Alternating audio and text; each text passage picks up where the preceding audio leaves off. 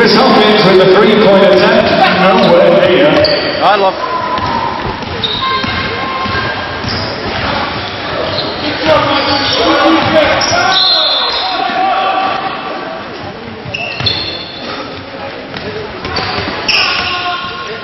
Ooh.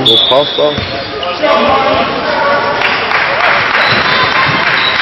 He's not jumping. So in the 9 seconds of the grid, a reminder that the next home game is here on the 17th of October next Sunday. Hi, this is DJ Ambler Fury, the MC and DJ for Liverpool Basketball Club. You've just seen a great game of Liverpool versus Northampton Neptunes. One of the stars, somebody returning back to the Liverpool side after a couple of years off. Point guard David Hargreaves. How did it go today? It was good, team effort. The team's a much better team this year, so love to see more movement. We've lost a lot of obviously some key individuals in the summer, but today overall you're saying that the team played well together as a single unit. Yeah, well, a lot of people are saying last season the team maybe individually stronger, but this year the team, we've got a lot more heart, more depth. Another welcome return as well for the big man in the middle, Chris Hopkins, who's been out for a couple of years. What kind of an influence do you think he had on the game today? He's a presence on defence and on offence. He works hard and he's intimidating. Any big guy is intimidating, and we've got two good big guys there with Jeff coming off the bench as well. Any other new stars coming into the side that you think are worthy of note? Andy Swanson's just come down from the Teesside. He's a good shooter, so we'll watch out for him coming off screens. He'll hit an open shot. And Chiz is just flying. His defence is amazing and he's inspiration. Excellent. So, more of the same for the rest of the season? More of the same. Hopefully more for myself on an individual point. But the team, the win is what counts. Excellent. David, nice to see you back. Thank you.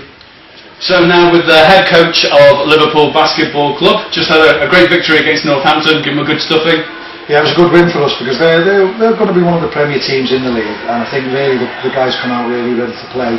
The last two games we had against Manchester, we lost by 1, and we came back from a real big deficit last week to overcome Leicester. So I think the guys, I said to them at the start, are going to come out and start playing right from the start, and I think we did that. And I think we proved we're going to be a tough team this year, especially to beat at home. Yeah. Now I've just spoken to obviously one of the guys who returned from a couple of years ago, David Hargreaves, and he said that he feels that it's a really good team presence and a good team feeling this year. How important is that?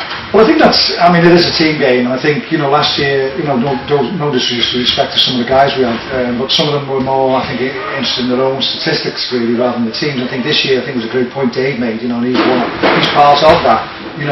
Whereas it's a team ethos now. When the guys realise that they're going to win the game, as a team.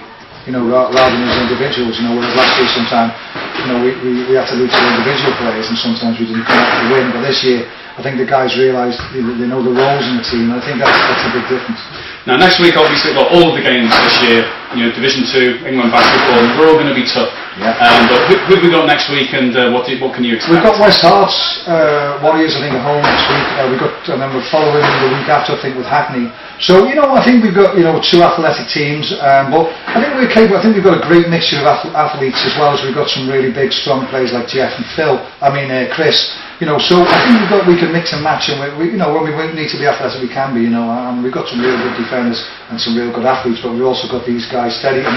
Chris blocked the middle up so good today. I thought he played really, really well today. Great presence in the middle of the field, Chris. Yeah, it's good. Return. Well, it is. Yeah, it's good to have him back, especially after the injury he had. He had a terrible injury to his leg. We're hoping that we can bring his colleague in, Dave Gardner, and bring David.